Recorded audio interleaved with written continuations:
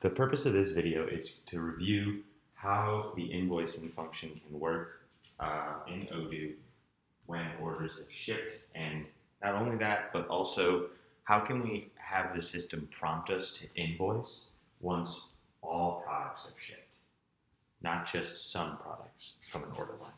So the first thing you want to do is you want to go to your product record, and you want to look at your products, and whichever product you want to wait to invoice until it's been delivered, you want to set on the sales record the invoicing policy to delivered quantities. What that will do is every time you sell that product, Odoo will not prompt you to invoice that product until that product is shipped, until the delivery order has been validated. Now, you'll see in this example, I have that set for product A, B, and C. Now, once we've done that, a normal flow would be once I create my order and add those products and confirm it, Odoo will reserve them. However, it will not show in the orders to invoice column until those products have shipped. Now, let's say I have 2 products which I sell and have in stock, and a third product which is not in stock. But let's say your inventory team delivers the 2 products, puts the third product on back order. In this scenario, as it is right now, Odoo would prompt you to invoice the 2 products when shipped, and then once you ship the third product, it would also prompt you to invoice for that third product. If you want to avoid that altogether, and you want to just have Odoo prompt you to invoice the order once all products have shipped, you have to change the shipping policy on the order. Here, standard default, it's going to say deliver each product when available. So if I sell 3 products, 2 of which are in stock, 1 which is not, and those 3 products, I have to ship them, and if I ship 2 of them, Odoo will prompt me to ship the 2 that are in stock, and I'll create the back order for the third one. It'll tell me it's ready. It will communicate to my logistics team, hey, there's an order here, 2 products are available, 1 is not, ship it.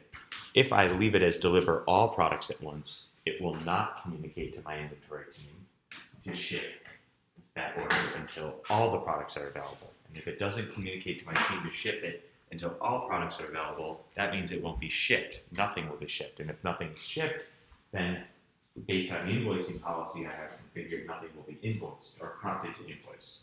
So that's how you can create that workflow. Let's take a look at what that looks like. Deliver all products at once.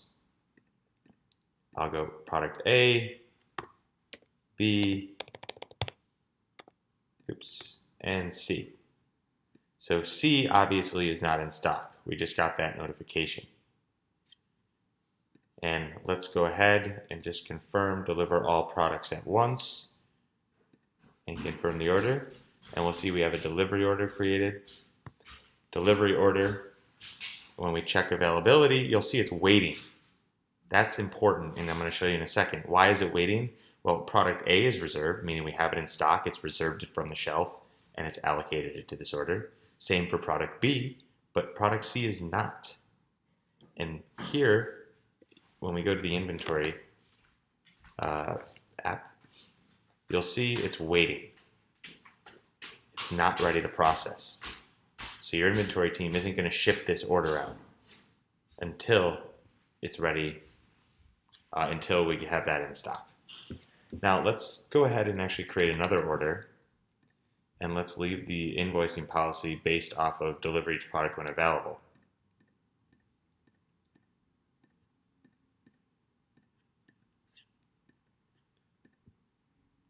And confirm. In our delivery order, when we look at it now, you'll see it's ready. That's a different status than the other one, despite the fact that we still have 0 quantities on hand here. And what it's doing, it's checking, it lets me know these 2 are on hand, it's giving me the option to validate. So if I go to my inventory app, you'll see here now I have 1 to process. I have 1 to process. This is Odoo's way of communicating to the inventory team. You have an order to process, meaning based on the rules of shipping and based on the rules of invoicing, you have some product in stock which needs to be shipped, you should click this button here and you should ship these products. And when I open it up and I go to validate, it's going to tell me you to apply it, just these are the quantities you want to reserve, and then it's going to tell me you have to create a back order, or you have the option to create a back order because there is a product on this delivery which is not in stock, or you're fulfilling less than what has been demanded. And if you want to still manage the fulfillment of that, then you should create a back order and it will create a new record. And just like that, it ships out product A and B for sale order 2, and it creates a third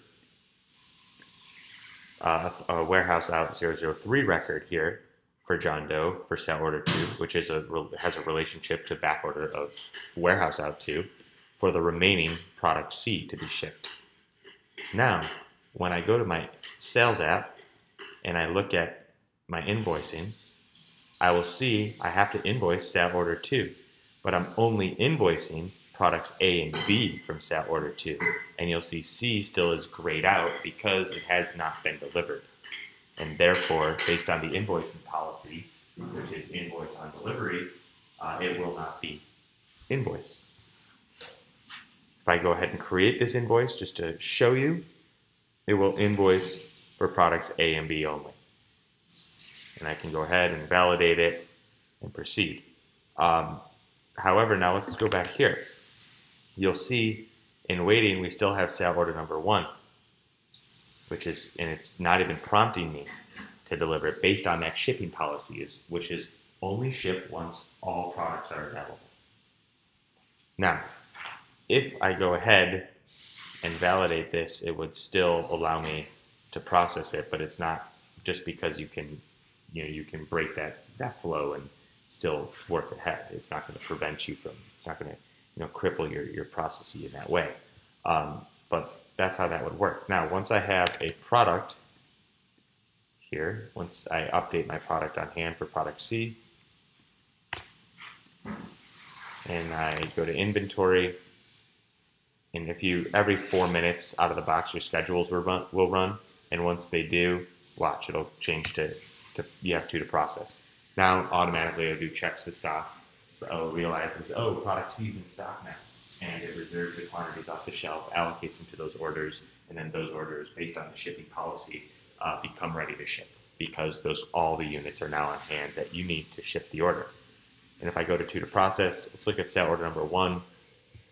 I can go ahead and validate. You'll process less. Check unreserved.